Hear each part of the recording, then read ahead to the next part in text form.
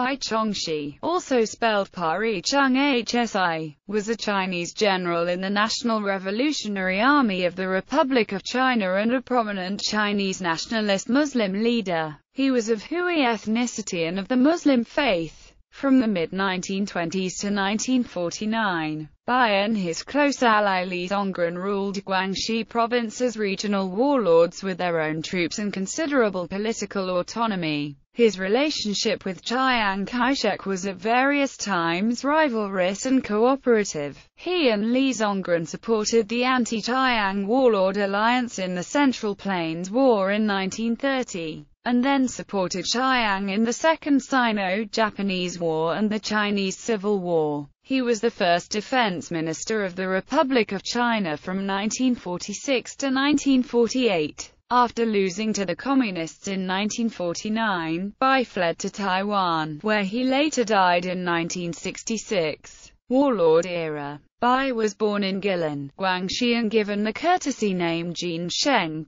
He was a descendant of a Persian merchant of the name Baydaludin. The Baydaludins changed their surname to Bai. His Muslim name was Omar Bai Chongxi. He was the second of 3 sons. His family was said to have come from Sichuan. At the age of 14, Bai attended the Guangxi Military Cadre Training School in Guilin, a modern-style school run by Kai to modernize Guangxi's military. Bai and classmates Huang Shaoong and Li Zongren would become 3 leading figures of the Guangxi's military. For a time, Bai withdrew from the military school at the request of his family and studied at the civilian Guangxi schools of law and political science. With the outbreak of the Xinhai Revolution in 1911, Bai joined a students' Third Corps. Huang Shaoong was its squad commander. After entering the Nanjing Enlistment Corps, he transferred from the Corps the 2nd Military Preparatory School at Wanchang.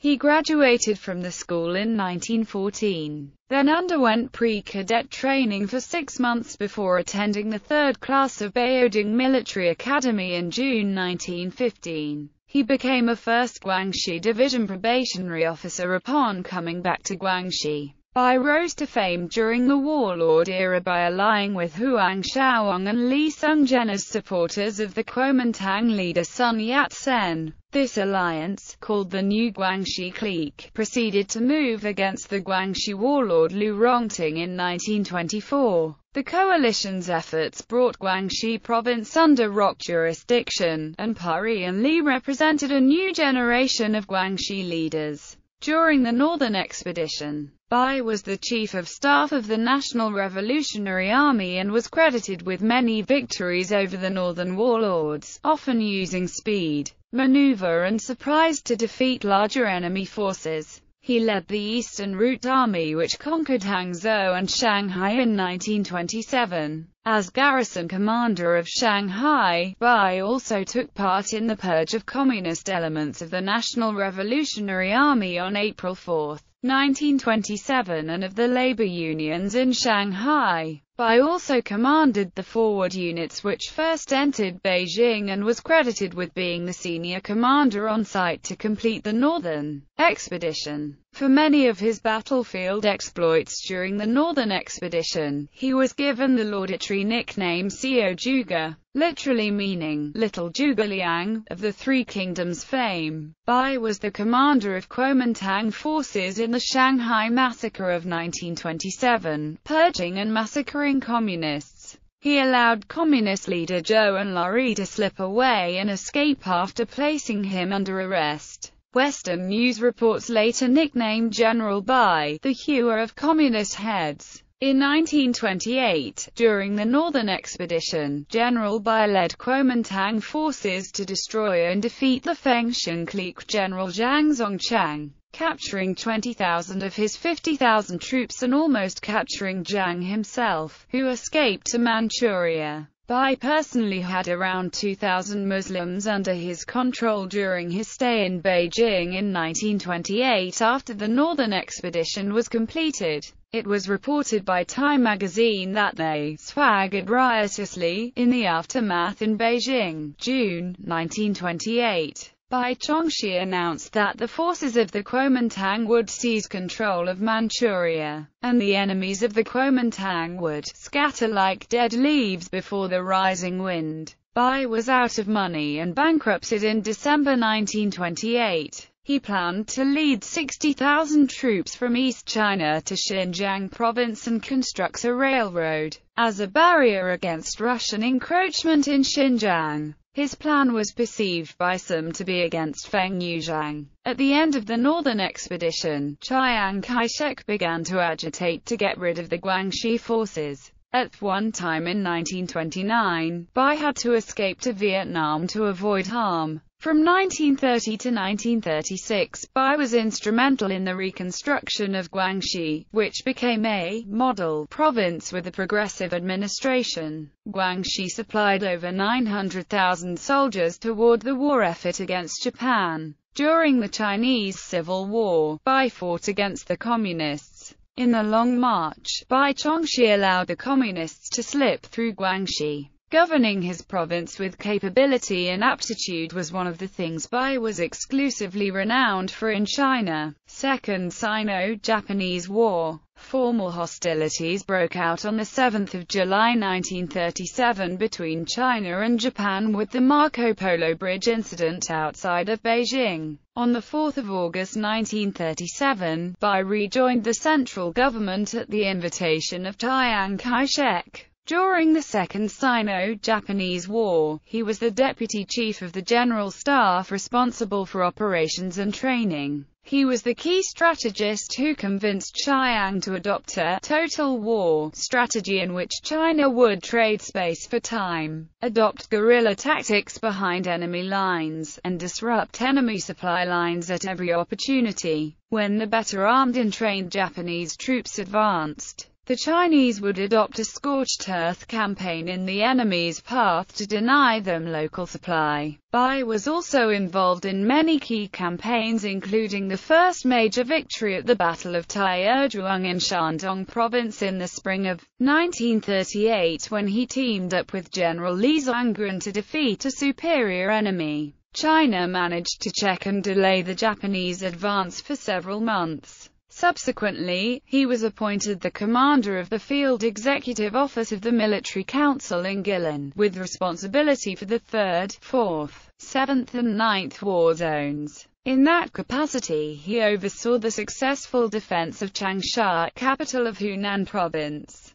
Between 1939 and 1942, the Japanese attacked Changsha 3 times and were repelled each time. Bai also directed the Battle of South Guangxi and Battle of Kunlun Pass to retake South Guangxi. Bai's Guangxi soldiers were praised as a crack army during the war against Japan, and was noted for being an able general who would lead the Chinese resistance should Chiang Kai-shek be assassinated. The majority of Chinese presumed that Chiang Kai-shek, as leader of China, tapped Bai to inherit his position. In refusing to obey commands from Chiang if they were assumed by himself to be wrong and flawed, Bai Chongxi was alone among fellow military men. Jihad was declared obligatory and a religious duty for all Chinese Muslims against Japan after 1937 during the Second Sino-Japanese War. Bai also sheltered the Muslim Uahu, a publication in Guilin, which printed quotes from the Quran and Hadith justifying the need for Chiang Kai-shek as leader of China. Bai promoted Chinese nationalism and uniting Hui to the Han during the war against Japan. During the war, Bai traveled throughout the Muslim northwestern provinces of China controlled by the Ma clique and met with Ma clique generals to defeat Japanese propaganda. The Hui Muslim Exidao Tang sect pledged allegiance to the Kuomintang after their rise to power, and Bai Chongxi acquainted Chiang Kai-shek with the Exidao Tang Jiao Zhu Ma Mingren in 1941 in Chongqing. Chinese Civil War. Following the surrender of Japan in 1945, the Chinese Civil War resumed in full-fledged fighting. In the spring of 1946, the Chinese Communists were active in Manchuria. A crack People's Liberation Army unit of 100,000 strong under the Communist General Lin Biao occupied a key railroad junction at Saiping. Kuomintang forces could not dislodge Lin after several attempts. Chiang Kai-shek then sent Bai to oversee the operation. After some redeployment, the nationalist forces were able to thoroughly defeat Lin's forces after a two-day pitched battle. This was to be the first major victory for the Kuomintang in the 1946–1949 stage of the Civil War before the fall of mainland China to the Chinese Communists. In June 1946, Bai was appointed Minister of National Defense. It turned to be a post without power as Chiang began to bypass Bai on major decisions regarding the Chinese Civil War. Chiang would hold daily briefings in his residence without inviting him and began to direct frontline troops personally down to the division level, bypassing the chain of command. The Civil War went poorly for the Kuomintang as Chiang's strategy of holding on to provincial capitals and leaving the countryside to the communists very quickly caused the downfall of his forces, which had a 4-to-1 numerical superiority at the beginning of the conflict. During the Ili rebellion, Bai was considered by the government for the post of governor of Xinjiang. The position later was given to Masood Sabri, a pro-Kuomintang Ukha leader. In April 1948, the First National Assembly in China convened in Nanjing, with thousands of delegates from all over China representing different provinces and ethnic groups. Bai Chongxi, acting as Minister of National Defense, debriefed the assembly on the military situation, completely ignoring northern China and Manchuria in his report. Delegates from Manchuria in the assembly responded by yelling out and calling for the death of those responsible for the loss of Manchuria. In November 1948, Bai, in command of forces in Hankou, met with other generals, Fu Zhaoya, Chiang Chi-chung and Chiang Kai-shek in Nanjing on defending Suzhou, the gateway to the Yangtze River Valley. Bai told the Central Political Council of the Kuomintang that negotiating with the Communists would only make them more powerful. Governor of Hunan Chen Qian and Bai reached a consensus that they should impede the advance of the Communists by negotiating with them. In January 1949, with the Communists bordering on victory, almost everyone in the nationalist media, political, and military command began to demand peace as a slogan and turn against Chiang. Bai Chongxi decided to follow suit with the mainstream current, and defied Chiang Kai-shek's orders, refusing to battle communists near the Hui River and demanding that his soldiers which were lent be sent back to him, so he could secure his hold province of Guangxi and ignore the central government in Nanjing. Bai was the commander of 4 armies in central China in the Hankou region. He demanded that the government negotiate with the communists like the others. Bai was in charge of the defense of the capital, Nanjing. He sent a telegram requesting that Chiang Kai-shek step down as president.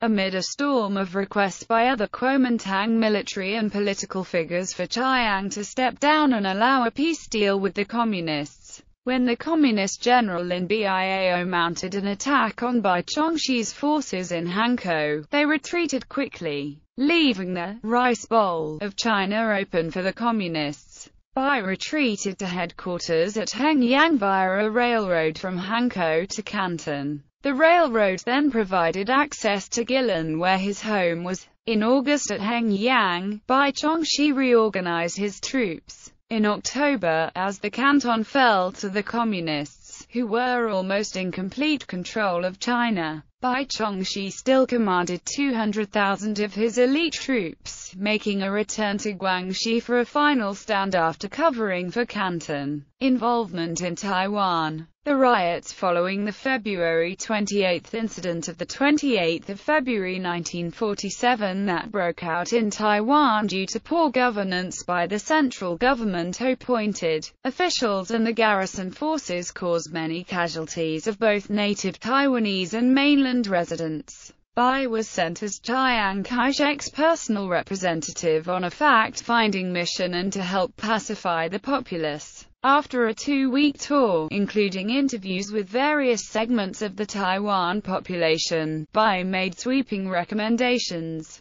including replacement of the governor, and prosecution of his chief of secret police. He also granted amnesty to student violators of peace on the condition that their parents take custody and guarantee subsequent proper behavior. For his forthright actions, native Taiwanese held him in high regard. Bai had another falling out with Chiang when he supported General Li Zongren, his fellow Guangxi comrade in arms, for the vice presidency in the 1948 general election when Li won against Chiang's hand-picked candidate, Sun Fo. Chiang then removed Bai from the defense minister post and assigned him the responsibility for central and South China. Bai's forces were the last ones to leave the mainland for Hainan Island and eventually to Taiwan. He served Chief of the General Staff since 1927 until his retirement in 1949. After he came to Taiwan, he was the appointed Vice Director of the Strategic Advisory Commission in the Presidential Office. He also continued to serve in the Central Executive Committee of the Kuomintang.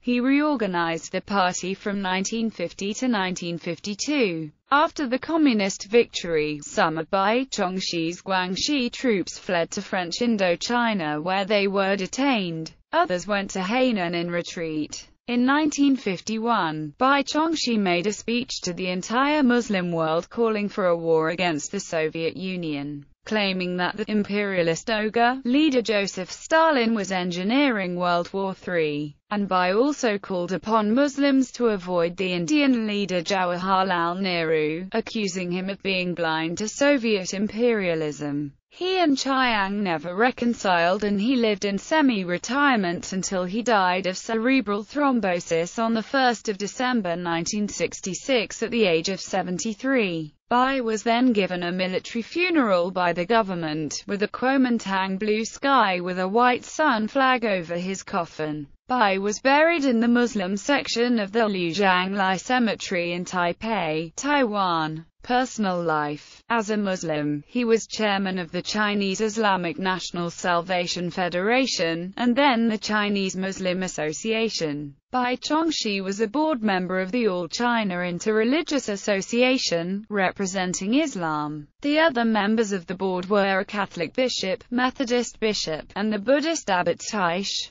Bai sent his son Pari Xianyang to Catholic schools in Hong Kong. During the Northern Expedition, in 1926 in Guangxi, Bai Chongxi led his troops in destroying Buddhist temples and smashing idols, turning the temples into schools and Kuomintang party headquarters. It was reported that almost all of Buddhist monasteries in Guangxi were destroyed by Bai in this manner. The monks were removed. Bai led a wave of anti-foreignism in Guangxi, attacking American, European, and other foreigners and missionaries, and generally making the province unsafe for foreigners. Westerners fled from the province, and some Chinese Christians were also attacked as imperialist agents. The three goals of his movement were anti-foreignism, anti-imperialism, and anti-religion. Bai led the anti-religious movement against superstition. Huang Shaozhong, also a Kuomintang member of the New Guangxi clique, supported Bai's campaign, and Huang was a non-Muslim. The anti-religious campaign was agreed upon by all Guangxi Kuomintang members, so it may have not had anything to do with Bai's beliefs.